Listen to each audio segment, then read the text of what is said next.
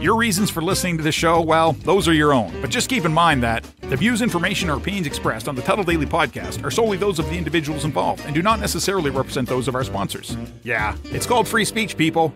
Nobody's forcing you to listen. One-of-a-kind shades made to order by Vaporshades.com.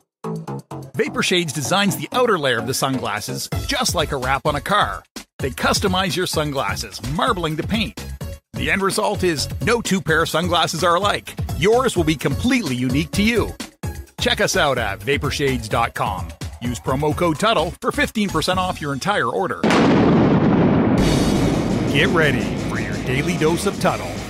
The all-time greatest intern/producer we've ever had, of course, Tuddle.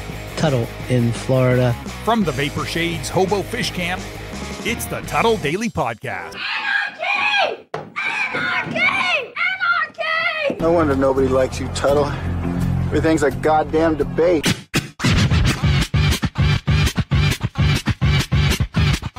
Welcome to another edition of the Tuddle Daily Podcast. Hope you guys are having a wonderful day so far. I apologize. Last night, I did not do a live stream on YouTube. But before I get into why I wasn't able to do a YouTube live stream last night, I'm going to tell you how you can get a hold of me. Tuddle@gmail.com.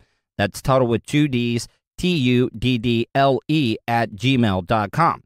Now, if you'd like to leave me a voicemail, you can easily do that, 407-270-3044. So the reason that I was not able to do a Tuddle Daily Podcast live stream was one of my subscribers, he's local, lives in DeLand. His son, they played Little League Baseball, and his kid is in the 10 to 12-year-old range. So he's about to move up to Senior League, but he's a pitcher. And he wanted me to come out because he knew that I pitched in high school, played a little bit of college ball. He wanted me to come out, look at his kid. I know that sounds weird and creepy. You know, I always have said, I always think it's weird when somebody is a coach of a baseball team when they don't have a kid on that team. See, it kind of sucks that people look at it that way. Maybe it's just me, but I've always felt that way. And it sucks because there's so many teams and so many people that know baseball very, very well that could be amazing coaches. But they're going to be, yeah, oh, man, he doesn't have a kid, man. What's up with him? Need to check his hard drive. So I went out to the Chipper Jones complex in DeLand, the one right across the street from Melching Field. And I went out there, and I got to tell you, the kid actually has the natural velocity. Velocity, yeah, it is something that you can teach, but there are just some people that just have cannons for arms. The only thing is, the kid is a little wild when it comes to some of the pitches, but there's just a few minor things. See, this is why I wish when I was younger pitching, we had these cell phone cameras. You know, I just ended up getting the iPhone 12 Pro and the slow motion. Oh my God, it is so amazing how much detail you can see. And I went home after filming, breaking down the video. I'm not going to share the video because it's a minor and, you know, that's their own thing. But I broke it down. There's a couple of things that need to be worked on. You know, a lot of people think pitching comes all from the arm, and it doesn't. It comes from the leg. So you need to work on the leg, pushing off, pulling the glove forward, and coming in there. Your body all has to be in motion. And that's something you can see because of all the great camera phones we have now. I told you guys a story. My dad ended up borrowing somebody's, and it wasn't even a handheld. It was one of the old ones that you put on your shoulder. But you weren't able to slow it down the way that you can now with the cell phones. It's really, really crazy. Probably be playing in the majors right now if I would have had something like I got right now with this iPhone Pro 12. It's amazing. You can see every single detail, and you can break down your mechanics.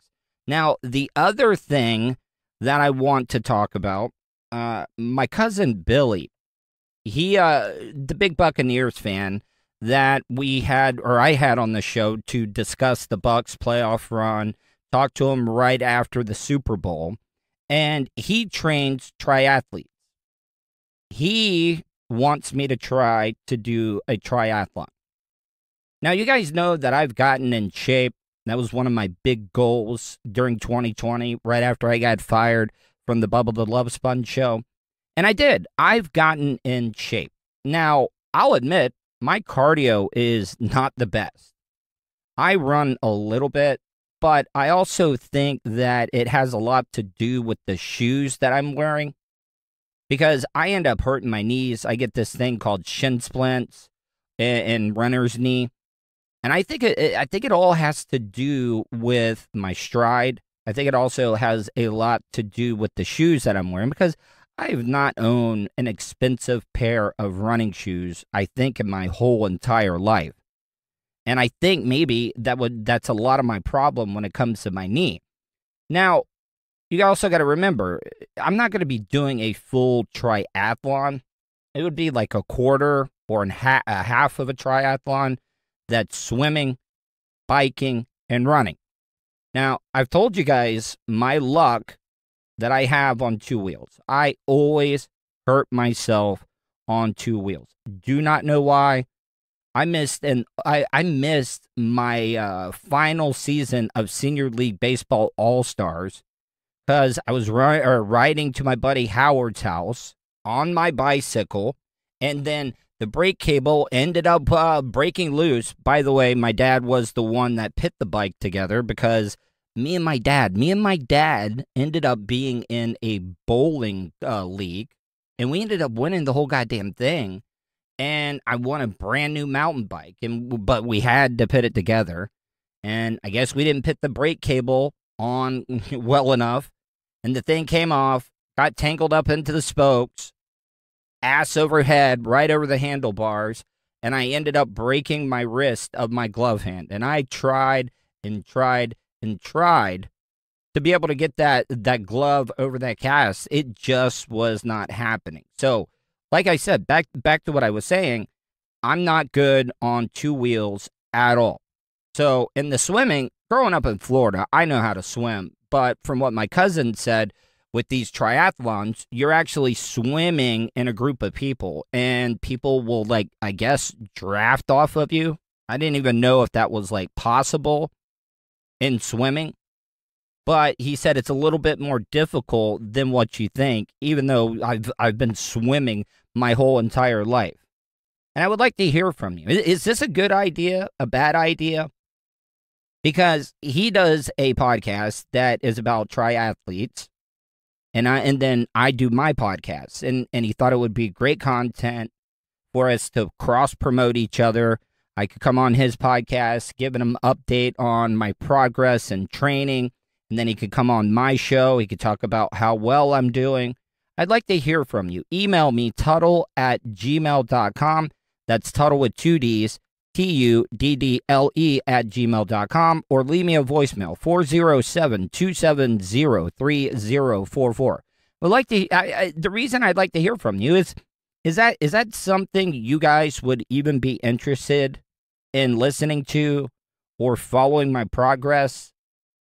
Because I'm a little scared. Even though I'm in the best shape of my life, I don't want to fail. I hate failing. And I guess I've had a lot of failures in my life, so I probably should not even, be worried about that. But I don't want to go through all the extra hard work. Yes, it'll probably get me in better shape and stuff, but the last thing I want to do is get on that bike and hurt myself, lose all the progress, because when you're 40, you don't heal as quickly as you used to when you're younger. You know, the last time I got hurt on two wheels was the night that me and Trace were hanging out at Clem Racing Incorporated, where I lived. I lived above Bubba's race shop there for a little bit.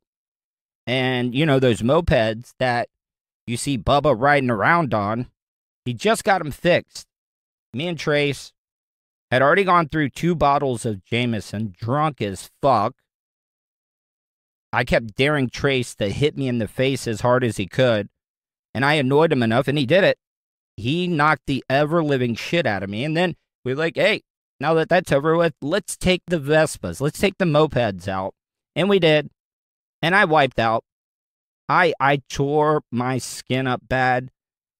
My knees were destroyed. It looks like that I've had like 8 or 9 knee surgeries after falling on that. And it wasn't that smooth asphalt. It was that asphalt that's very, very rough, kind of like that coarse sandpaper. Oh, man. It took a couple of months before I was back into any type of shape at all. But seriously, I want to hear from you. Is this something that you guys would like to see me try? Do you think it would be great content? 407-270-3044. Gonna take a quick break. When I come back, gonna be speaking with freelance journalist Dana Lewis. Dana has covered some of the biggest international stories. He was a wartime reporter, and I had a great conversation with him about the media, some of the biggest stories he's ever covered, and that's coming up right after the break.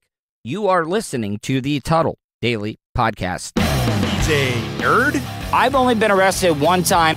a radio personality, Professionally, I'm not in the best position that I've ever been in. and hot talk satirizer. You would think with everything that's going on, a Caucasian like myself wouldn't be able to randomly talk to an African American or a minority. You're listening to the Tuddle Daily Podcast. Wish you could have just flown and had your vehicle arrive a day or two later so you can enjoy more time doing what's important to you? Well, you can. Just give Starfire Transport a call. Let the professionals do the driving while you're flying. Starfire Transport specializes in RV and auto transport. They'll also haul watercraft from boats to PWCs, cargo trailers, and more. Service available throughout the continental United States. So don't wait. Call Brian today at 574-349-4193 or 989-751-6106 for your next move. 10% off for veterans past or present. Also, make sure to tell them Tuddle sent you for an additional discount. That's Starfire Transport. Do you have something you want to say? Hey, what kind of preacher is you? Leave Tuddle a voicemail, Cause you kind of ignorant. especially if you think he's being an asshole. No-legged bitch. Will your hurtful comments offend Tuddle? No, baby. Call the show at 407-270-3044. No, baby. Welcome back to the Tuddle Daily Podcast. This is actually an interview that I am so excited for because I've talked about journalism and a lot of people not understanding the difference between opinionated journalism and real journalism, because I don't think we have that much nowadays anywhere in any country. Right now on the line with me is Dana Lewis. How are you, Dana? Hi, Tuddle. So let me ask you. So you call yourself a freelance journalist? Am I correct by saying that? Yeah, I'm a freelance journalist working out of London. Yeah. Now, explain how freelance works. Like, you go out and cover the story and you sell it to somebody? Like, explain the definition freelance for my audience that may not understand it. I actually used to have a full-time job once, but I worked for NBC News. I worked for Canadian TV. I worked for Fox News before that. So I spent my whole career working full-time for networks, American television networks mostly. But then when I came to London, I left my employer because I wanted to put my kids in school here in Britain. And so I went freelance. So I worked for Al Jazeera. I also worked for another 24-hour news network. They may call me in, and some freelancers kind of work on the story. They go to the story and then they sell their report. Whereas with me, I mean, because I've been doing this so long that people tend to know me a little bit more in the news industry. So they call you me in for analysis a lot. Yeah. So explain, is there any difference between the news in the UK than the United States of America? Because I don't think people realize the tabloids are, they think the paparazzi is bad here in the United States, but man, it can get really brutal over there in the UK. Well, I mean, yeah, I'm Canadian, so I didn't grow up in the generation of tabloids. I grew up in very, middle of the road, don't give your opinion straight news, much like, ABC or NBC, which I think are high, or CBS, I think are high quality television news networks. And I mean, they used to be better, but I still think they're very good. I mean, the tabloids here, there are regular newspapers, and then there are the tabloids, which, have a sunshine girl and tend to be flashy. And, to a large degree, they're gossip rags. And they, run around trying to get the juiciest photograph of the biggest celebrity they can find. And they're driven by personality news. And so it's a huge multi-million dollar industry. Yeah, because the reason I bring that up, recently Oprah talked to Prince Harry and Meghan Markle. Everybody, I mean, it had like 17.1 million viewers here in the United States, but not as big as your podcast, Tuddle. But what I'm trying to say is Piers Morgan is one of the guys that is just on everybody's ass. And he got called out on some of his stuff and he walked off the set. I don't know. Have you seen the video at all? I watched it live this morning because I watch Piers in the morning. And, for people, Americans that don't know the name, Piers Morgan was a editor of a newspaper here, a tabloid newspaper. And then he later on became the host of after CNN, Larry King show. He took over for Larry King.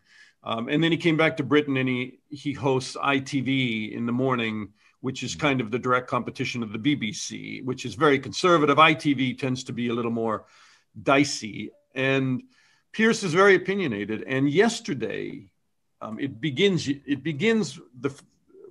on Monday morning after Oprah's airing of the interview with Prince Harry and Meghan Markle. He came out and said basically that Meghan Markle was lying about depression and that her allegations that somebody in the royal family said to Harry, who said to her that, what color is the skin going to be of your first baby and what will that mean, which is interpreted widely but as a very racist thing. He said that she was, salacious, spray painting the entire royal family. How could she do it? That rather than naming a person, they've come out and they slandered everybody in Buckingham Palace, including the Queen. And so let's not act like Piers hasn't done that before, though. I mean, for real. Well, he's done that before with Meghan. He's not a fan of Meghan Markle's. And then this morning he called in one of his weather reporters, and who is of mixed race. And that reporter came on the set and really went after Piers and said, you've gone after the Meghan Markle and Harry very unfairly. I couldn't even listen to what you were saying on Monday. And Piers, like a big drama queen, got up from his own set and said, I don't have to listen to this. And he walked off the set. Now he came back though, and he carried on his broadcast later on, but he's very, very good at doing things like that wind up on Instagram and on Twitter and in the tabloids themselves the next day. So, was it staged? I don't think so. He looked genuinely angry and hurt at what was being said about him. So, I mean, a lot of people will agree with him and a lot of people will disagree with him and think he's horrible. Could he be a hired gun by the royal family? Like, hey, Piers, stick up for us, I mean, it might be good for you in the future. It might be, you're going to get more inside stories and stuff. No, if like you're, I think Piers is genuinely middle of the road guy. I mean, he's after the government all the time. He holds people to account, and he does so very effectively in some issues like COVID and the handling of the pandemic by the government of Prime Minister Boris Johnson. I mean, he really has been after them, and rightly so. They've bungled so many different things here. So, I think in this case, he really stood up for the Queen. And he and he felt that she was being painted by Prince Harry and by Meghan Markle with this, very tough characterization of the palace, and he thought it was really unfair, and I think he emotionally responded to that. But Okay. I think he went over the top. But are people getting to the point where like they're eventually going to do away with the royal family? Because the reason I ask this, so like if I, as an American, if I had to pay taxes to a family that really doesn't have any say when it comes to law anymore, like I would be upset about that. Well, I mean, there's a great tradition. I'm Canadian, right? So we're part of the Commonwealth. Yeah. There's a great tradition of the Queen. People love her. They are deeply loyal to her. I think they feel that she led the nation. She is the constitutional head of state, by the way. So it's not only being a figurehead. But now, can you answer me this question? Does the Queen have to, like here in the United States, the president vetoes something? Does the Queen have to give her blessing on laws that are passed, or does it really matter what she thinks? I'm not a constitutional expert on Britain and the Queen, but I do know like she has things that go beyond ceremonial, like the speech from the throne when the government is first elected and they announce their agenda for the coming term. She will read it. She will read it. She'll go into Parliament and read it. I actually saw her first one that she ever did, and to see like a young Queen Elizabeth was pretty cool, and I thought she was amazing at such a young age. And if you want to dissolve Parliament, for instance, if you want to dissolve government, the Prime Minister would go to see her. If you want to form a government after your election, let's say you don't have a clear majority here. So, in the U.S., it's first past the post or whatever, you get 51% and you're elected, right? Yeah. Here you might have a minority government where the Conservatives don't get enough seats for a majority, so they have to form a minority, maybe with the Liberal Party or the Liberal Democrats or with the Labour Party. And they would have to go to her and they would have to ask to form a government. Now, a lot of that's ceremonial, but I mean, she oversees that constitutionally. So she's not just a figurehead. But the point is that there's a great tradition of the monarchy here. By the way, there's some of the biggest landowners still in Britain, and one of the wealthiest. That's why they call them the firm. They're one of the wealthiest institutions. Mm-hmm. So, yeah, there are people who could say, let's do away with the monarchy. And they have done so in the past. I mean, there's even a movement here to get rid of them. But I think generally a lot of the British support them. But, yeah, this puts a dent in the armor of Buckingham Palace, and a very severe one. And that's probably why they're going to have to come out and talk about this interview with Meghan Markle and Prince Harry. Oh, you have to. On the line with me right now is Dana Lewis. Dana, tell people how they can find out about your podcast and be able to find you anywhere on social media. Oh, that's really kind of you. I do. My podcast is mainly international news, and it's called Backstory with Dana Lewis. And you can find it on Stitcher, on Apple, anywhere you listen to podcasts. And I also do a daily newsletter called it's danalewis.substack.com. Mm-hmm. And there's a lot of people write newsletters on Substack. But it wasn't my intention to get involved in doing a newsletter because it's a lot of heavy lifting, doing that every day or every second day. But I think, we've, especially after the storming of the Capitol and QAnon and so much disinformation on the internet, people have said to me, why don't you do kind of what, a guide to the news, what you think is newsworthy, and maybe with some links telling people what they can read. Because I honestly think that we are having a generation of conspiracy theory, misguided, not read in people who are driving into the ditch because they don't understand what is reality and what is, some silly stuff and dangerous stuff.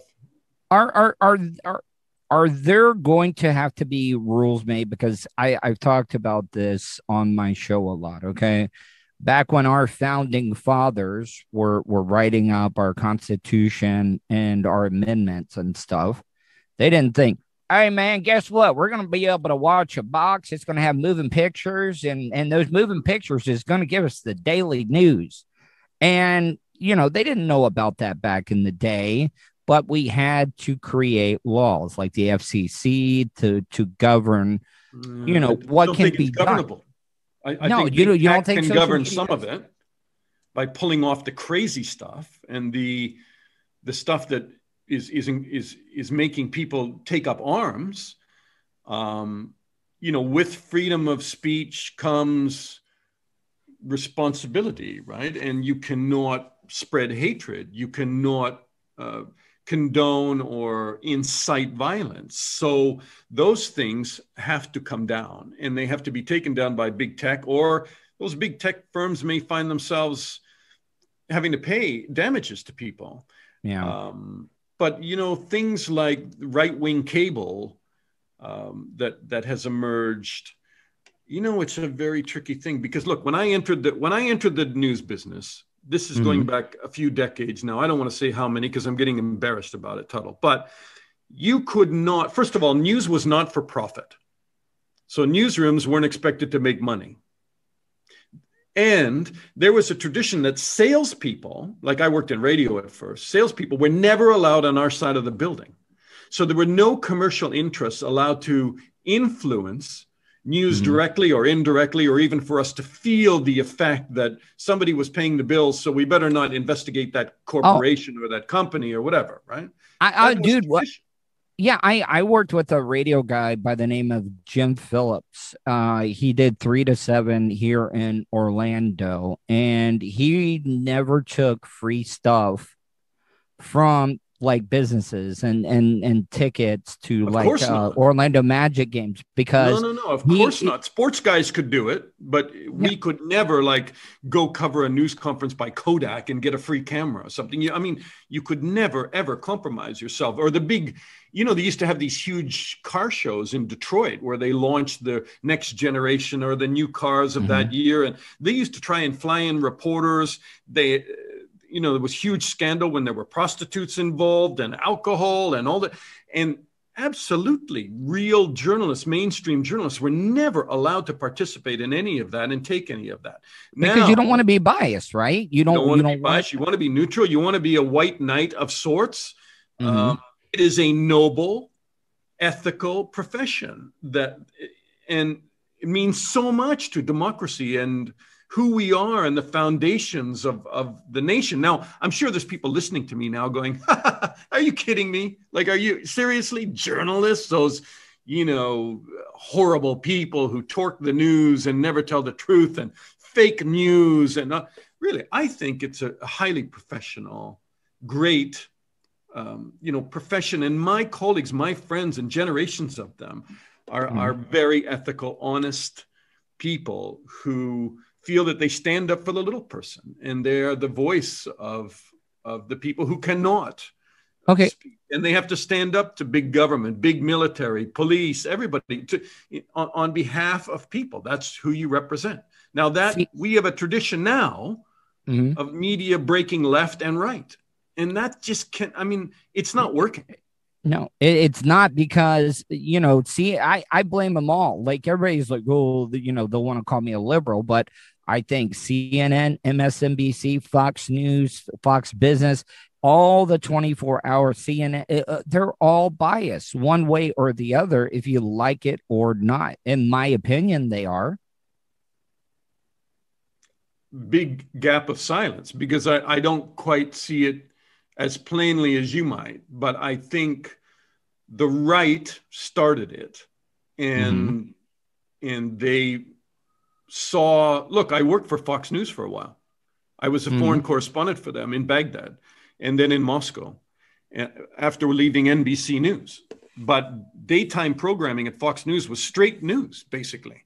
And then you had personalities on at night who took a right Republican view of the world. Lou Dobbs just got let go too, and I mean he took a big. I mean, like he never talked bad about Trump at all. It was just like it was so apparent. Television. I mean, it's clearly Republican television, right? And so Roger Ailes, who basically created it for Rupert Murdoch, said, I don't want, if there's a spectrum of audience, I don't want to compete for it and take my chunk. I don't want all of the left and all of the center and all of the right and a percentage of those three categories. Just give me the right and I'll take it all. And that's what they did. And they've been highly successful in doing it. Now you have fragmentation of the right, with these other cable channels that I honestly don't spend any time watching, but like Newsmax or whatever. I think I was a foreign correspondent for Fox, so I was overseas. I'm Canadian, and I just told it like it was, and I think they were happy that they had reporters that were doing that. After a while, reporters barely get on the air there. It's all news personalities, and then I think the sort of more mainstream MSNBC and CNN and those people found themselves having to swing on the other end of the pendulum to balance truth and to balance the editorial sway of the right. Now, was that the right thing to do? I don't know. I think the jury is still out.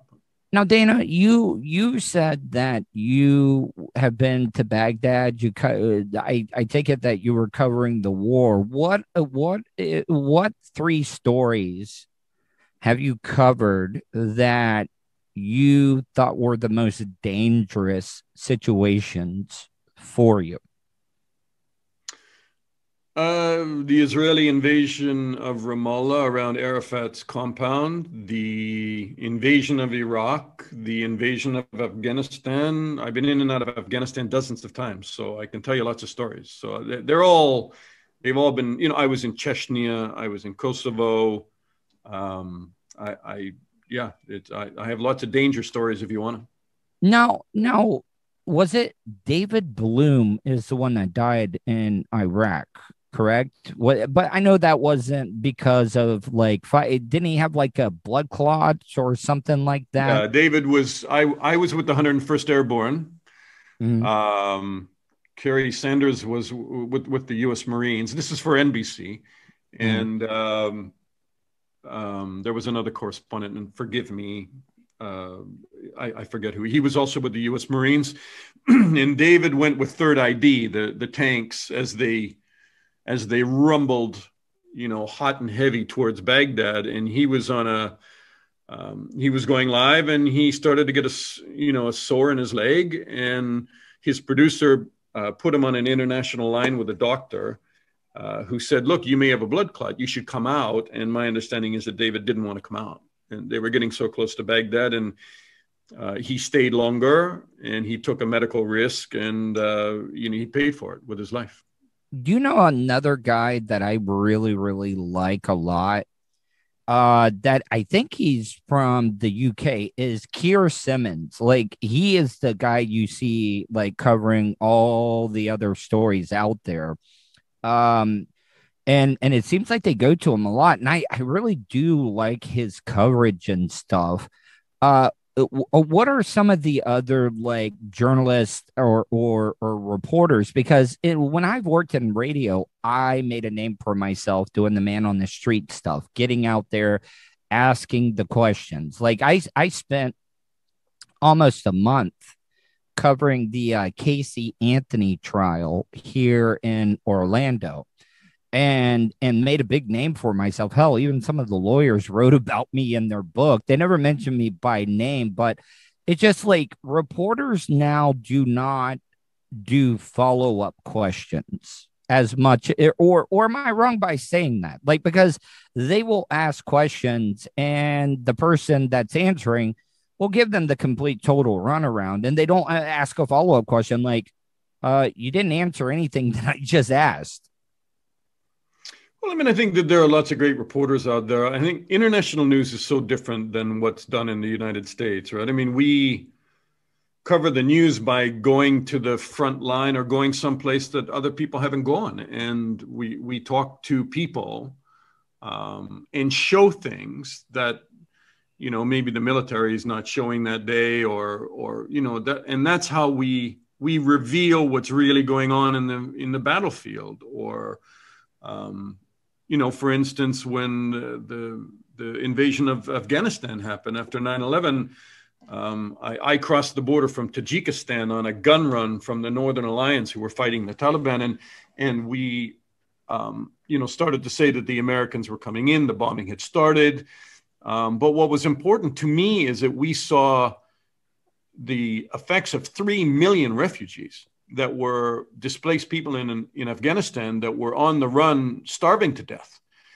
And, you know, I would call New York and say, look, we have to do this story. And it's just not the good guys and cowboys are coming and the bad guys, Al Qaeda is on the run. You know, we would pick, to me, what being a journalist, you know, is so important is that we were able to shed light on the tremendous, heart-wrenching humanitarian situation there. And in the end, President Bush started doing airdrops of food to all of those refugees. Now, it was a lot of food that, like Cheese Whiz and stuff, that they didn't want to eat, and it was quite comical in some respects. But I mean they got food. We were able to report on areas where they should create safe havens, and so that those people, you know, men, women, children, had a place to go. So news conference follow-up questions and all that. I think that's some theater. You know, covering the local city hall or you know, covering news conferences in New York. And I haven't done a lot of it. I haven't done a lot of it, thankfully, in my career, and I don't want to. What is the story? I mean, this is kind of like asking who your favorite kid is, you know, or whatever, but what is the story you have covered that you are the proudest of? I think stories where you can create change rather than just reporting on mayhem. And I think, like, I've had a few instances in my career, like Afghanistan, where we created change through our reporting that saved people's lives. I think, you know, I reported on a white pine forest in Canada in the far north of Alberta with the Northwest Territories, where there was an old lease. You know, I'm sure this probably sounds like a silly story compared to me talking about Afghanistan and Iraq and all this. But to me, it was important because they were clear cutting a white pine forest with wolves and bears and the biggest buffalo herd in North America. And the Native Indians were being displaced by it all. And we went up and did a series of stories in there, beautiful stories. I mean, because it's a beautiful place, Wood Buffalo National Park. It's the second largest park in the world. Nobody has even heard of it. It has the largest wetland area in the world with 1 billion birds migrating through it in the summertime. And because of our reporting, the federal government got embarrassed of Canada and they had to buy out the lease. So, you know, I have a handful of stories like that on orphans, on different things that, you know, we created change and saved a family or saved a forest. And those are, I mean, that makes your career worthwhile, but they're few and far between. In between those great achievements is just a lot of, you know, grinding it out and trying to cover the news as best you can. Give me an example, like what kind of story are you working on right now at the moment? I'm doing a royal story, talking to a editor. Actually, he's still an editor of a newspaper here, but he was the royal reporter for one of the tabloids here. And we'll get into a really interesting conversation, I hope, about the very questions that you asked me at the beginning of this interview about tabloids and about British journalism and about the royal family. And I find that as a journalist, I find that, really intriguing how he's going to answer some of those questions. I've just done a story on the ICC, the International Criminal Court, which has now said that they're going to investigate war crimes in the West Bank and the Gaza Strip, war crimes against Palestinians. Israel is furious. And we've talked to the Palestinian side, and then we talked to the Israeli side about why one wants the ICC to be there and why the other sees it as something political, anti-Semitic, and something that shouldn't be occurring. And then I've just just before I talked to you, I got off with somebody from the Sufan Center, which is run by a former member of the FBI who carried out some of the interrogations on Al-Qaeda and has spoken out against torture. And we talked a lot about QAnon because they're experts on terrorism and also right-wing radical groups. And so we talk a lot about QAnon, and I had interviewed him in the summertime. And so we're updating that now because of everything that's happened in America, especially in light of what's happened at the Capitol. Let me ask you a couple of last questions. On with me right now is Dana Lewis. Who is your all-time favorite anchor? And it could be worldwide of all time. I mean, Tom Brokaw was a good friend of mine, and we interviewed President Putin together. And I appeared on NBC Nightly News with Tom a lot, and I respect Tom and I like him. I also loved Peter Jennings. I just think he was one of the most sophisticated, eloquent, Canadian, by the way, host at ABC News. Peter Jennings was amazing, and he understood the Middle East. He went to Beirut University. He just had that wondrous ability to take a complicated international story on World News Tonight and boil it down so Americans could understand it and care about it.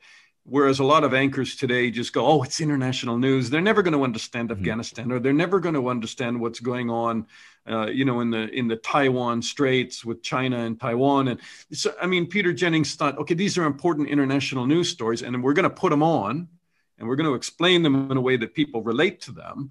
But we're going to tell people about the world. And, so much of that has disappeared. So I kind of mourn the loss of people like Peter Jennings and shows. What about Lester Holt? Do you like Lester? Yeah, I think Lester's all right. I worked with him a little bit. I don't know him on a personal level very well. I think I met him at MSNBC when he was there. And I think people tend to like him. And, I think he does a decent job. Well, Dana, I tell people once again before we go how they can check out all your online stuff. Well, Backstory with Dana Lewis is a podcast that I started doing in the pandemic. I have lots. I mean, if you Google Dana Lewis, journalist, you'll come up with a zillion things, right? Because I've been doing this for 40 years now. But Backstory is kind of my new creation. And I would really like people to listen to it because we will grow it and continue to do international news because I think that there is an appetite. And so that's anywhere you look, on Stitcher, on Apple, on Buzzsprout, just any podcast that you listen to. And then I'm also doing this newsletter, danalewis.substack.com. And Substack is a great platform for people wanting to read newsletters and understand, maybe quick reads on complicated matters. And there's some great writers on there. I'm not one of them, but I'm good at boiling down the news in a very short newsletter for you. And I give you the links. So if I say, here in Britain, they're saying this about the Royals, I'll give you a couple of links so you can either, listen to me, but you can also originally source the news report that I refer to. So I'm not making it up. So you can look at it and then you can weigh it in your own mind, whether you believe that report or that take. But generally, I hope to lead people a little closer to the truth. I mean, if any of us understand what that is on a daily basis. Dana, and I know I already said last question, but you brought up being in news for 40 years. Why do you, in your opinion, think that there is a double standard when it comes to men versus women in news, that men are allowed to age gracefully, but women have a shelf life when it comes to being on camera or being a reporter or an anchor? Well, I mean, I think some women jumped ahead of the line in news using good looks. And that was a disservice to them, because there are fantastic female journalists all over the world. And I think we should be, and generally can be, weighed equally. You should be judged on your merits as a journalist, on your street smarts, on your writing, on your entrepreneurial ability to dig up stories. I'm not sure there, I want to say I'm not sure there is a double standard, Tuddle, but there probably is. I think it depends on the network. The BBC certainly doesn't have it. I think, there are lots of women who age gracefully on the BBC. Do some of the cable stations in America have it? Probably not. I think you may be right. There may be a double standard. I couldn't point to a specific case, but local news though, it happens all the time in local news here. Well, men have to fight that. I mean, I would say women have to stand up and fight it, but men, we have a responsibility to stand up for our female colleagues and say, look, that person's got the most miles on as a journalist in this newsroom. And they're awesome, and we respect them and we support them. And when we hear rumors that maybe they're going to bring in a 25-year-old and push the 45-year-old out, we should be the first ones to sound the alarm bell and say, you got it wrong. Your priorities are wrong. And when, you know what? And it shines through when the big story hits, because, the best looking people are not the best in a crisis. They are people who have miles and who are decent journalists and have paid their dues. And look, I didn't go straight to a war zone. I mean, I started at 20 years old as a crime reporter, then worked the courts. Then I became a parliamentary reporter and covered politics. Then I was a bureau chief in Western Canada. Then I went back to Toronto. Then I became a bureau chief in Jerusalem. Then I was in Moscow for 12 years. I've been on the road for 20 years. I think I'm probably not aging gracefully either. I can tell you, it's a good thing it's a podcast, right? But, I got lots of gray hair, but I think when the what hits the fan, I can tell you just not that a bomb went off, but I can tell you what it means, how destabilizing it for the government. What are they going to do to, so you bring perspective to the table, and there shouldn't be a double standard. Women, men, the news business now, Tuddle, more than ever, needs experienced, decent journalists in there with lots of miles. And the problem is the networks have cut back, and they pay people less, and they want quick fixes, and they hire, I've had jobs where, they've said, look, we can bring in a 25-year-old man for half of what you make. And, but they haven't been anywhere. They hadn't covered anything. And they'll read AP or Reuters Newswire and do a good looking stand-up at the end of it. But that's not who you want to watch. If you're a viewer, that's not who you want to watch. That is not the people that you want to trust. And you've got to be a good news consumer and, reward the people who hire and pay and employ long-term news veterans, because that's where you're going to get the most perspective, and it's close to the truth as you can get in that first draft of history. Okay, I'm glad you bring that up. And I'm not being insensitive at all, but what happened to Laura Logan in Egypt was absolutely horrible. But was that a case of, what happened there? Was it lack of security? Did as a reporter, when you're in that type of situation, you got to read the crowd and be like, all right, we got to get out of here? You can be turned on by a crowd, anybody, male, female, in the middle of it, on the edge of it. You try to stay on the edge and move in to cover the news. There were radical elements in the crowd. She had security, and they were pushed, simply outnumbered. And she was grabbed and assaulted in a horrible way. But at the same time, I can tell you, Fox News, Greg Palcott, one of the reporters, and a cameraman who I've worked with a lot, were also caught by the crowd. They had to spend the night in a building, hiding. There were people outside with iron bars waiting to beat them. And in the end, they did have to come out in the morning, and the cameraman was beaten and suffered a concussion. So he wasn't sexually assaulted, but he was assaulted and beaten up. And he retired from the news industry after that. Do you have a problem? Do you have a problem with reporters carrying guns? Of course, we're not combatants. What about for your own protection, though? Doesn't matter. You're supposed to be able to walk between the two sides. So you'll be able to walk across you cannot be a combatant carrying a weapon, or you become an even bigger target. And so that's always been the philosophy. But in Baghdad, everything changed. We had to have armed compounds and armed guards because it didn't matter. We were targets for suicide bombings, for kidnappings.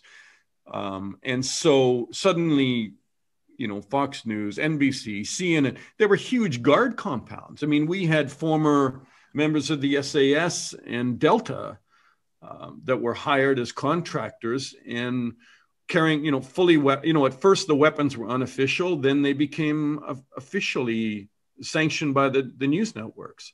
And the news networks used to cooperate with one another to guard those compounds at night with an inner circle of Western security guards and then an outer circle of Iraqis who were doing contract work. But a lot of journalists were very uncomfortable with it, but it was the only way to survive. Dana, I really enjoyed this conversation. I hope I didn't disappoint you, since you're a seasoned veteran of news journalism. I've been working in radio for 22 years, but I was really, really excited and that I got a chance to be able to speak with you. Well, it's very kind to have me on, Tuddle. Thank you so much. You had some great questions, and we covered a hell of a lot of ground, and I appreciate it. And thank you for mentioning my podcast as well.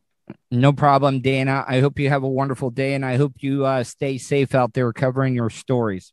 You too, man. Orlando can be dangerous. Yeah, tell me about it. I, by the way, I'm a big fan of Florida, and I go. We have a place in South Florida where we go fishing. My son and I are crazy about fishing, and we're going to be there hopefully this summer after being shut out of the United States for a year because of this crazy, horrible pandemic. And so, thank you so much. Have you ever caught redfish? Have you ever caught a redfish? Never caught a redfish. Oh, see, if you come over to where I'm at on the East Coast, which is Volusia County near Daytona Beach, I'll definitely pitch you on some redfish, and they are fun as hell to catch. Cool. That sounds good. I'll take a mahi or a blackfin tuna, but let's do the redfish. All right, Dana, have a wonderful day, my friend. All the best. From the Vapor Shades Hobo Fish Camp. Man, maybe I would have way more sex partners in my life if I just threw caution to the wind. It's the Tuddle Daily Podcast. Tuddle's Daily Podcast is brought to you by StitchYouUp.com. For your embroidery, screen printing, vinyl, and direct-to-garment printing needs, visit StitchYouUp.com. Stitch You Up specializes in custom caps, shirts, decals, and anything you want to personalize. Whether it's one item or large orders, they can handle any size. Unsure about what you want? Let Stitch You Up help you with your logo design. Visit StitchYouUp.com or contact them, Eric at StitchYouUp.com. Stitch You Up. Definitely not your grandma's embroidery. Nerd. Radio personality and hot talk satirizer. You're listening to the Tuddle Podcast. All right, guys, welcome back to the Tuddle Daily Podcast, last segment of today's show. I wanted to play some audio before I left for the day, and I wanted to get your opinion. That's why I always give out my contact, because right now I cannot take live phone calls. Hopefully, one day I will be able to start doing that. I can start doing some live streams, especially on the YouTube channel. But email me, Tuddle@gmail.com, or leave me a voicemail, 407-270-3044. The audio that I'm about to play for you is that this woman, I guess she is like a dating expert. I don't know how you qualify yourself as a dating expert, but she says the perfect time to wait is 12 dates before you have sex with somebody. And I just don't think people are patient enough nowadays. I also think that women are a little bit more different. Back in the day, I think women wanted to be respected more. They wanted to be courted. You know, I was a late bloomer. I didn't lose my virginity until I was like almost 19 or 20 years old. But there have been a couple of times, you know, whenever I got big on the radio. I know I shouldn't say big, but what I'm trying to say is that it did help me get laid. Maybe one or two chicks that I had sex with them on the night that I met them. Now, do you guys look at women that do that as whores or easy? Because I'm asking, like, can you respect a woman? Is a woman that you want to be your wife or a long-term relationship a girl that slept with you, or a woman that slept with you on the first date? Because none of the relationships that I ever, times that I had sex with women that quickly, did it ever work out? I mean, do you lose respect for that woman? Or are we just guys and we don't care? We just want to bust a nut. And does the woman lose respect for you? Is the woman just using you for your penis? It's a serious question. I mean, I don't think guys really mind it that much, but I would love to hear from you. What has it worked out for you? Or has it worked out for you whenever you've waited? 407-270-3044. I'm a professional matchmaker, and I suggest to my followers and my clients that you should wait 12 dates before having sex. In the previous parts, I talked about the math behind how to get to 12 dates. Let's talk about why now. So when you have sex, you release this hormone called oxytocin, also known as the cuddle hormone. And if you're a woman, you can quite literally become blind. Yeah, you become blind by that dick. To seeing all the red flags or pink flags of the person you're dating. So my suggestion is to just wait a little bit. Discover if you actually like this person and figure out if they have the red flags you're not looking for. What do I mean by that? Figure out what they're like on a bad day, what they're like on a good day, what they're like when you're having a bad day, and more importantly, what they're like when you're having a good day. By intentionally spending time dating, talking, you'll discover a lot of that. See, I think it's just more about what you're looking for. I think women today, even though they might not admit it, are just as horny as men. And I think that's probably why these couples are hooking up more. You know, women want to be treated equal. If guys can go out and bang everybody that they want to, why can't the women? Why are women considered whores if they sleep with somebody early, but if a guy does it, you're like, hell yeah, your boys are giving you fist bumps and dabs? Yeah, of course. So, in closing, I just say it is what you're looking for. Some people just want to get laid, and that's it. Hope you guys enjoyed today's show. Going to do a live stream tonight on my YouTube channel, youtube.com/Tuddle. Hope you guys enjoyed today's show, and I will talk to you on Monday. And that's the show for today. Thanks for listening to the Tuddle Daily Podcast. Hey, don't be a dickhead. Do us a favor. Like, share, and subscribe to the show. Also, check out the Tuddle category at 315live.com. The Tuddle Daily Podcast is brought to you by the Vapor Shades Hobo Fish Camp. Do you want some cool-ass sunglasses? Check out vaporshades.com. Also brought to you by Starfire Transport, StitchYouUp.com, PocketPairClub.com. Special thanks to show intern Hannah and Charlie Alamo for their contributions. Additional imaging and production is provided by CCA Productions.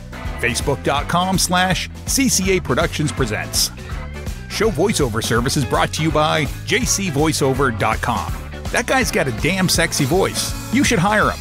Check out JCVoiceover.com. If you want to help support the show, go to paypal.me/Tuddle on the radio. Comments? Concerns? Or do you just want to let Tuddle know he's being a dickhead? Tuddle@gmail.com. That's Tuddle with 2 Ds at gmail.com. Leave a voicemail at 407-270-3044. To follow all of Tuddle's social media, go to Tuddle.net. Thanks again for all your support, and we'll see you tomorrow on the Tuddle Daily Podcast. Hey, yo, Terry, what going on?